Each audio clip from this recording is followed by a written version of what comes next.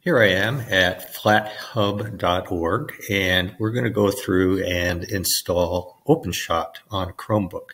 Now, before OpenShot can be installed or run or any Linux app, you need to go to your settings for your Chromebook, and down here it'll say Linux in parentheses beta, and you need to enable that. I've already got mine enabled, but you just go ahead and turn it on. I think you have to restart, but once you have that done, then you're good to go. So we'll go ahead and close that window, and we'll go ahead and search for apps, and we'll type in OpenShot, which is just about the best video editor for a Chromebook available at this time, at least in my opinion.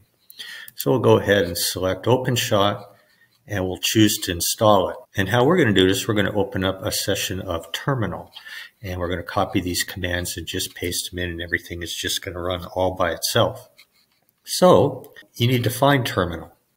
Now, I've used it several times, so I've got a little shortcut right here, but as you search for your apps here, just go ahead and type in Terminal and hit enter, and it'll grind just for a moment, and a new terminal window will open. So there's that. So I'm going to go back into Chrome, and I'm just going to copy this line command right here to install OpenShot using FlatHub or Flatpak. Come back into Terminal and paste it. There we go. Just right click and paste. Hit enter. And it's just going to go ahead and ask us some questions.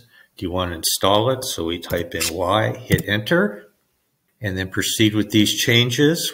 And to be honest, I have no idea what that all is saying, but I'm just going to go ahead again, type in yes, and it's starting the install process.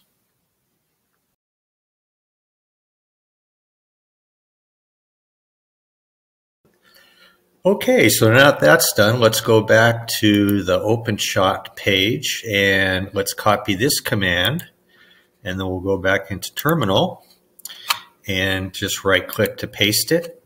Hit enter, see if it asks us anything.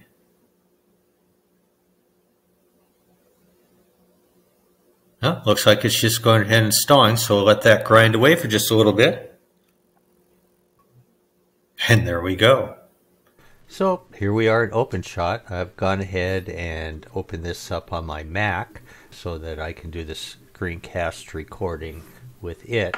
Gives you a little bit, well, actually a much better product. I went ahead and imported the screencast from Loom, and then took and dragged and dropped it down into my timeline so you can see what we have. We have our viewer window over here, and then we have tabs for transitions, and also have tabs for effects.